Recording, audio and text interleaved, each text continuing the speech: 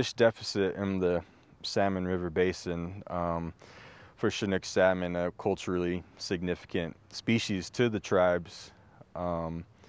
We are protected by a treaty right that allows us to hunt and fish these salmon.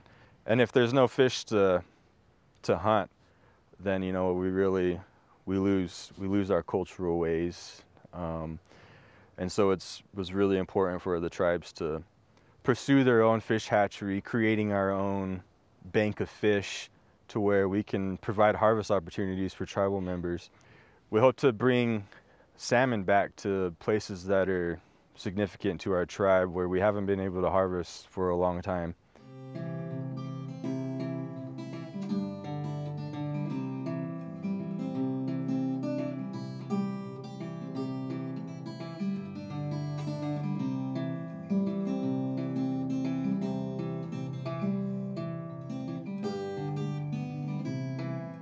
Yeah, so the Lower Snake River Compensation Plan has a long partnership with the Shoshone-Bannock tribe. So we've been around for 40 years trying to mitigate for the 4 Lower Snake dams.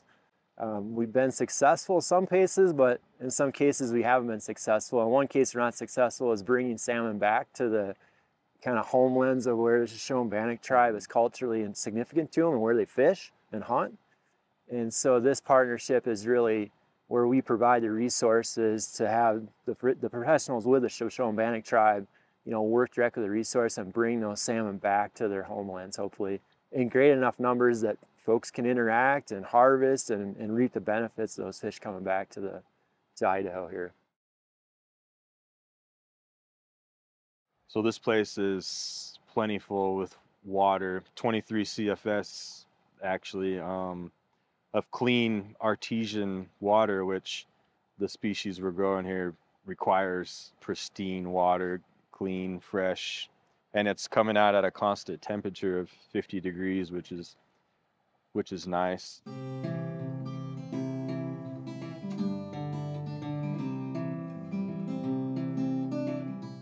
The building here was completely dilapidated. It was run down. There wasn't a roof on it. The raceways were full of junk, old hatchery remnants, I guess. We put the work in to put a new roof on, reinforced it with some 2x4s, added some new piping some new plumbing throughout the whole building, plumbed in some incubation stacks, brought the old raceways back to life, laid down some epoxy to make it a smooth finish for cleaning purposes. It's come a long ways. 2 years ago I came here with Aaron and Lytle Denny, and we were kind of literally wading through the brush out here to kind of like uncover what exists. And now, that the ground's disturbed. We've been out here, we've been reseeding and stuff. It'll come back, but we waded into that hatchery building through a bunch of stinging nettles as high as me, and there's a porcupine living in the hatchery building. Yeah. And we said, boy,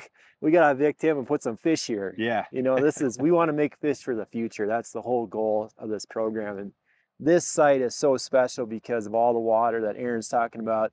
That cubic feet per second is 448 gallons a minute. And so we multiply 23 times that. There's a ton of water here that comes artesian out of the groundwater straight from Yellowstone Park, out of the Snake Plain Aquifer. And so you're literally seeing water from the snowpack of those mountains. It's as clean and as clear as it could get, and that's what these salmon need to thrive. So we can bring those salmon eggs here from the middle of Idaho, the Sawtooth Mountains, rear them here where we have the water, and then take them back to their home so they can start their journey out to the ocean. This site in itself, this is what we're looking for when we talk about fish hatcheries and how contribute to the solution is, we're not having to use electricity to pump the water. The water's naturally coming to us. We've got treatment options here. We run the water through these ponds behind us where they can settle out the waste, grow aquatic vegetation, and then the water continues to sustain what they call the bottoms here, the lowland areas of American Falls that are part of the Fort Hall Reservation. Supports a ton of wildlife, moose, waterfowl, deer, upland birds, lots of shorebirds. And so it's really a win all around, I think, for conservation and for what we're involved with salmon. Yeah.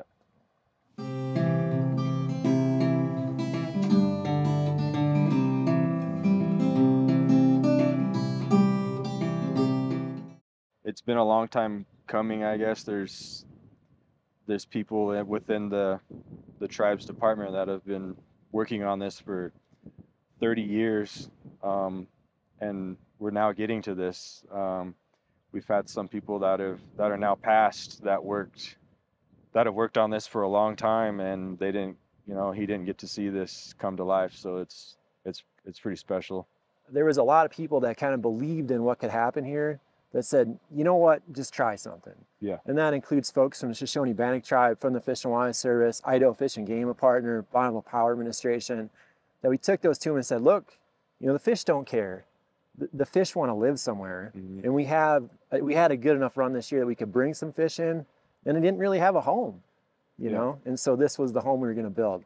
And so we took all those planning documents, and it took a whole village, all the way from our planning folks in the Cultural Resources Division to be like, hey, we've done the surveys, here's what we need to do. Virginia Parks up in Portland was really good for us. But a whole layer of people, and then the Army on the ground that, we came out here with a bunch of weed eaters and chainsaws, and people are dragging brush. And then ultimately we brought in some more expertise. So we flew up a guy, Craig Rubush, from Willow Beach National Fish Hatchery, a great heavy equipment operator. And he came out and looked at this, and we had a vision, and it was different than he had. And he was like, boy, I bet we could build these ponds, and we could do this. And, within about a week's time, we had it mapped out, and we took it back to the planning people and convinced them that, hey, we can trust this guy, and got some equipment on site and brought all that. And then expertise like Dan Gallegos out of Mora National Fish Hatchery came up, did a bunch of plumbing work for a week. And so there was, from about mid-July until now, it's the end of October, a bunch of work windows where people came out, and Aaron's been here every single, every inch of dirt that's moved, every piece of plumbing, Aaron's been here the whole time, kind of building the hatchery from the ground up. So here we are. It's exciting to have fish on site, and they're going to hatch here and any day, and we'll be raising fish.